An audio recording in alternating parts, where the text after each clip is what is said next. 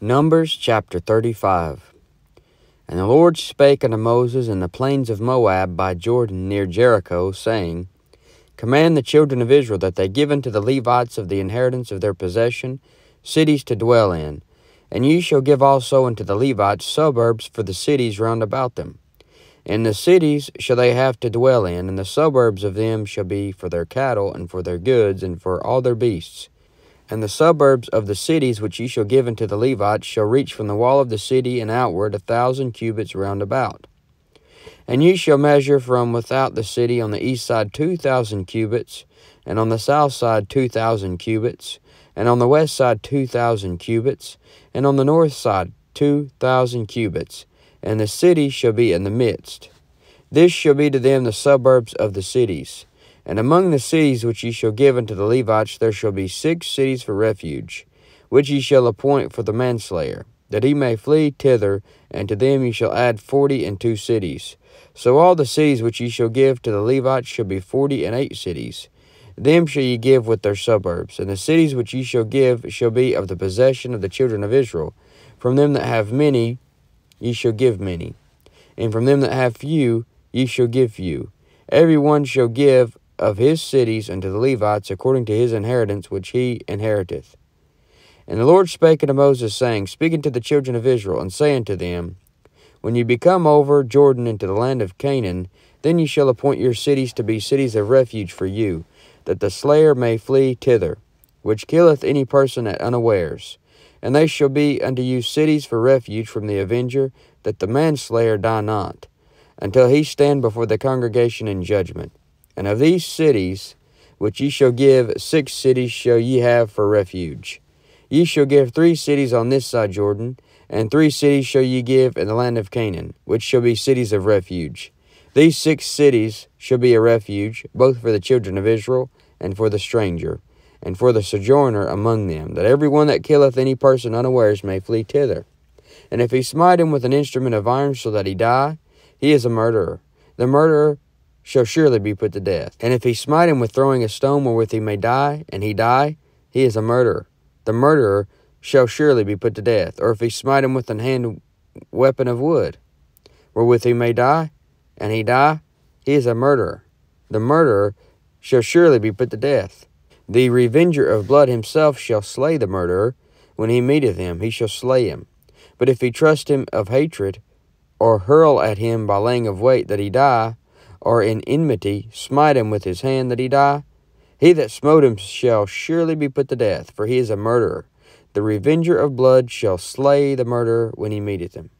But if he thrust him suddenly without enmity, or have cast upon him anything without laying of weight, or with any stone wherewith a man may die, seeing him not, and cast it upon him that he die, and was not his enemy, neither sought his harm, then the congregation shall judge between the slayer and the revenger of blood according to these judgments. And the congregation shall deliver the slayer out of the hand of the revenger of blood, and the congregation shall restore him to the city of his refuge, whither he was fled. And he shall abide in it until the death of the high priest, which was anointed with the holy oil. But if the slayer shall at any time come without the border of the city of his refuge, whither he was fled, and the revenger of blood find him without the borders of the city of his refuge, and the revenger of blood kill the slayer, he shall not be guilty of blood, because he should have remained in the city of his refuge until the death of the high priest.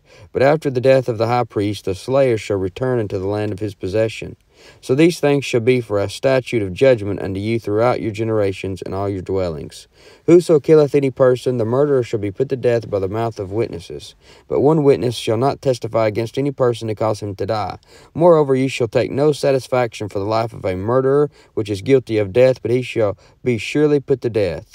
And ye shall take no satisfaction for him that is fled to the city of his refuge, that he should come again to dwell in the land until the death of the priest. So ye shall not pollute the land wherein ye are, for blood it defileth the land. And the land cannot be cleansed of the blood that is shed therein, but by the blood of him that shed it. Defile not therefore the land which ye shall inhabit, wherein I dwell, for I the Lord dwell among the children of Israel. Numbers chapter 36. And the chief fathers of the families of the children of Gilead, the son of Machir, the son of Manasseh, of the families of the sons of Joseph, came near, and spake before Moses, and before the princes, the chief fathers of the children of Israel. And they said, The Lord commanded my Lord to give the land for an inheritance by lot to the children of Israel. And my Lord was commanded by the Lord to give the inheritance of Zelophehad our brother unto his daughters. And if they be married to any of the sons of the other tribes of the children of Israel, then shall their inheritance be taken from the inheritance of our fathers, and shall be put to the inheritance of the tribe whereunto they are received. So shall it be taken from the lot of our inheritance. And when the jubilee of the children of Israel shall be, then shall their inheritance be put unto the inheritance of the tribe whereunto they are received. So shall their inheritance be taken away from the inheritance of the tribe of our fathers. And Moses commanded the children of Israel according to the word of the Lord, saying, The tribe of the sons of Joseph hath said well.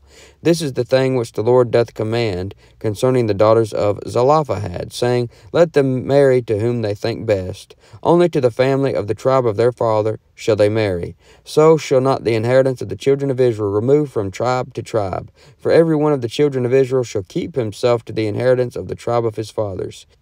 And every daughter that possesseth an inheritance in any tribe of the children of Israel shall be wife unto one of the family of the tribe of her father, that the children of Israel may enjoy every man the inheritance of his fathers. Neither shall the inheritance remove them one tribe to another tribe, but every one of the tribes of the children of Israel shall keep himself to his own inheritance. Even as the Lord commanded Moses, so did the daughters of Zelophehad. For Mahlah, Tirzah, and Hoglah, and Milcah, and Noah, the daughters of Zelophehad, were married unto their father's brothers' sons. And they were married into the families of the sons of Manasseh, the son of Joseph, and their inheritance remained in the tribe of the family of their father. These are the commandments and the judgments which the Lord commanded by the hand of Moses unto the children of Israel in the plains of Moab by Jordan near Jericho. Matthew chapter 9. And he entered into a ship and passed over, and came into his own city. And behold, they brought to him a man sick of the palsy, lying on a bed. And Jesus, seeing their faith, said unto the sick of the palsy, Son, be of good cheer, thy sins be forgiven thee. And behold, certain of the scribes said within themselves, This man blasphemeth. And Jesus, knowing their thoughts, said, Wherefore think ye evil in your hearts? For whether is easier, to say, Thy sins be forgiven thee, or to say, Arise and walk? But that ye may know that the Son of Man hath power on earth to forgive sins. Then saith he to the sick of the palsy, Arise, take up thy bed, and go into thine house. And he arose and departed to his house. But when the multitude saw it, they marveled, and glorified God, which had given such power unto men. And as Jesus passed forth from thence, he saw a man named Matthew, sitting at the receipt of custom. And he saith unto him, Follow me. And he arose and followed him. And it came to pass, as Jesus sat at meat in the house, behold, many publicans and sinners came and sat down with him and his disciples. And when the Pharisees saw it, they said unto his disciples, Why eateth your master with publicans and sinners? But when Jesus heard that, he said unto them, They that be whole need not a physician, but they that are sick. But go ye and learn what that meaneth. I will have mercy and not sacrifice. For I am not come to call the righteous, but sinners to repentance. Then came to him the disciples of John, saying, Why do we and the Pharisees fast oft, but thy disciples fast not? And Jesus said unto them, Can the children of the bride chamber mourn, as long as the bridegroom is with them? But the days will come when the bridegroom shall be taken from them, and then shall they fast. No man putteth a piece of new cloth into an old garment, for that which is put in to fill it up taketh from the garment, and the rent is made worse. Neither do men put new wine into old bottles, else the bottles break, and the wine runneth out, and the bottles perish. But they put new wine into new bottles, and both are preserved. While he spake these things unto them, behold, there came a certain ruler, and worshipped him, saying, My daughter is even now dead, but come and lay thy hand upon her, and she shall live. And Jesus arose and followed him, and so did his disciples. And behold, a woman which was diseased with an issue of blood 12 years came behind him, and touched the hem of his garment. For she said within herself, If I may but touch his garment, I shall be whole. But Jesus turned him about, and when he saw her, he said, Daughter, be of good comfort, thy faith hath made thee whole. And the woman was made whole from that hour. And when Jesus came into the ruler's house, and saw the minstrels and the people making a noise, he said unto them, Give place, for the maid is not dead, but sleepeth. and they laughed him to scorn. But when the people were put forth, he went in and took her by the hand, and the maid arose, and the fame hereof went abroad into all that land. And when Jesus departed thence, 2 blind men followed him, crying and saying, Thou Son of David, have mercy on us. And when he was come into the house, the blind men came to him, and Jesus saith unto them, Believe ye that I am able to do this? They said unto him, Yea, Lord. Then touched he their eyes, saying, According to your faith be it unto you. And their eyes were opened, and Jesus straitly charged them, saying, See that no man know it. But they, when they were departed, spread abroad his fame in all that country. And as they went out, behold, they brought to him a dumb man possessed with the devil. And when the devil was cast out, the dumb spake, and the multitudes marveled, saying, It was never so seen in Israel. But the Pharisees said, He casteth out devils through the prince of the devils. And Jesus went about all the cities and villages, teaching in their synagogues, and preaching the gospel of the kingdom, and healing every sickness and every disease among the people. But when he saw the multitudes, he was moved with compassion on them, because they fainted, and were scattered abroad as sheep having no shepherd. Then saith he unto his disciples, The harvest truly is plenteous, but the laborers are few. Pray ye therefore the Lord of the harvest, that he will send forth laborers into his harvest. Matthew chapter 10. And when he had called unto him his 12 disciples, he gave them power against unclean spirits, to cast them out, and to heal all manner of sickness and all manner of disease. Now the names of the 12 apostles are these: the first, Simon, who is called Peter, and Andrew his brother, James the son of Zebedee, and John his brother, Philip and Bartholomew, Thomas and Matthew the publican, James the son of Alphaeus, and Lebbaeus, whose surname was Thaddeus, Simon the Canaanite, and Judas Iscariot, who also betrayed him. These 12 Jesus sent forth, and commanded them, saying, Go not into the way of the Gentiles, and into any city of the Samaritans enter ye not, but go rather to the lost sheep of the house of Israel. And as ye go, preach, saying, The kingdom of heaven is at hand. Heal the sick, cleanse the lepers, raise the dead, cast out devils. Freely ye have received, freely give. Provide neither gold nor silver, nor brass in your purses, nor scrip for your journey, neither 2 coats, neither shoes, nor yet staves. For the workman is worthy of his meat. And into whatsoever city or town ye shall enter, inquire who in it is worthy, and there abide till ye go thence. And when ye come into an house, salute it. And if the house be worthy, let your peace come upon it. But if it be not worthy, let your peace return to you. And whosoever shall not receive you, nor hear your words, when ye depart out of that house or city, shake off the dust of your feet. Verily I say unto you, it shall be more tolerable for the land of Sodom and Gomorrah in the day of judgment than for that city. Behold, I send you forth as sheep in the midst of wolves. Be ye therefore wise as serpents and harmless as doves. But beware of men, for they will deliver you up to the councils, and they will scourge you in their synagogues, and ye shall be brought before governors and kings for my sake, for a testimony against them and the Gentiles. But when they deliver you up, take no thought how or what ye shall speak, for it shall be given you in that same hour what ye shall speak. For it is not ye that speak, but the Spirit of your Father which speaketh in you. And the brother shall deliver up the brother to death, and the father the child, and the children shall rise up against their parents, and cause them to be put to death. And ye shall be hated of all men for my name's sake. But he that endureth to the end shall be saved. But when they persecute you in this city, flee ye into another. For verily I say unto you, ye shall not have gone over the cities of Israel till the Son of Man be come. The disciple is not above his master, nor the servant above his Lord. It is enough for the disciple that he be as his master, and the servant as his Lord. If they have called the master of the house Beelzebub, how much more shall they call them of his household? Fear them not therefore. For there is nothing covered that shall not be revealed, and hid that shall not be known. What I tell you in darkness, that speak ye in light. And what ye hear in the ear, that preach ye upon the housetops. And fear not them which kill the body, but are not able to kill the soul, but rather fear him which is able to destroy both soul and body in hell. Are not 2 sparrows sold for a farthing? And one of them shall not fall on the ground without your Father, but the very hairs of your head are all numbered. Fear ye not therefore, ye are of more value than many sparrows. Whosoever therefore shall confess me before men, him will I confess also before my Father which is in heaven. But whosoever shall deny me before men, him will I also deny before my Father which is in heaven. Think not that I am come to send peace on earth. I came not to send peace, but a sword. For I am come to set a man at variance against his father, and the daughter against her mother, and the daughter-in-law against her mother-in-law. And a man's foes shall be they of his own household.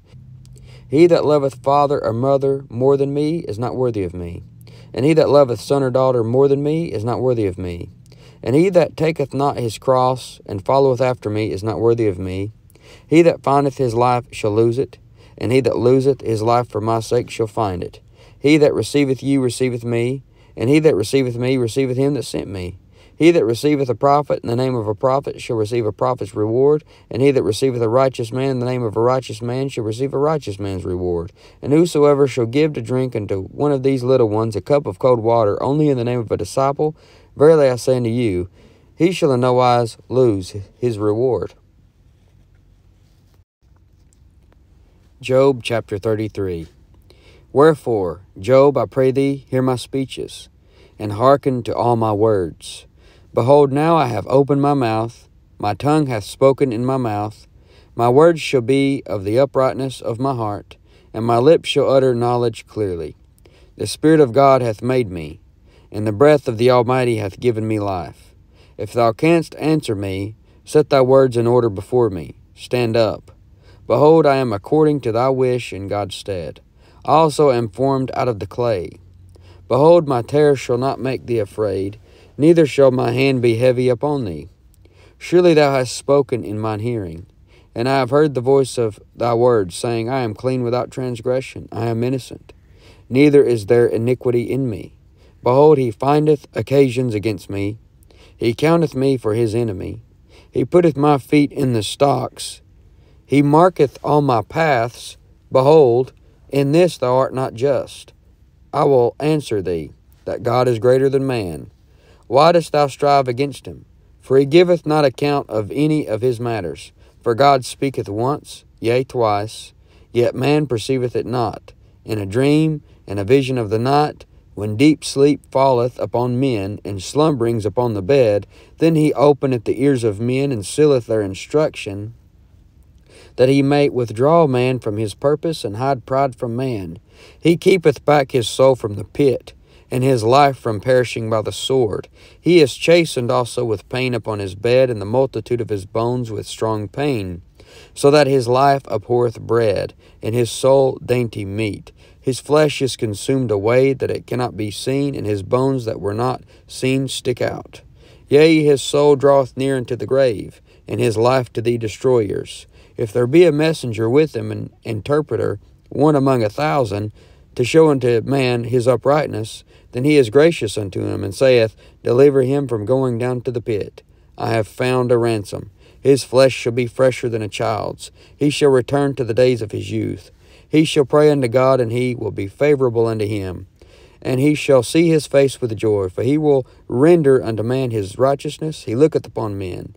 And if any say, I have sinned, and perverted that which was right, and it profited me not, he will deliver his soul from going into the pit, and his life shall see the light. Lo, all these things worketh God oftentimes with man, to bring back his soul from the pit, to be enlightened with the light of the living. Mark well, O Job, hearken unto me. Hold thy peace, and I will speak. If thou hast anything to say, answer me. Speak, for I desire to justify thee. If not, hearken unto me. Hold thy peace, and I shall teach thee wisdom.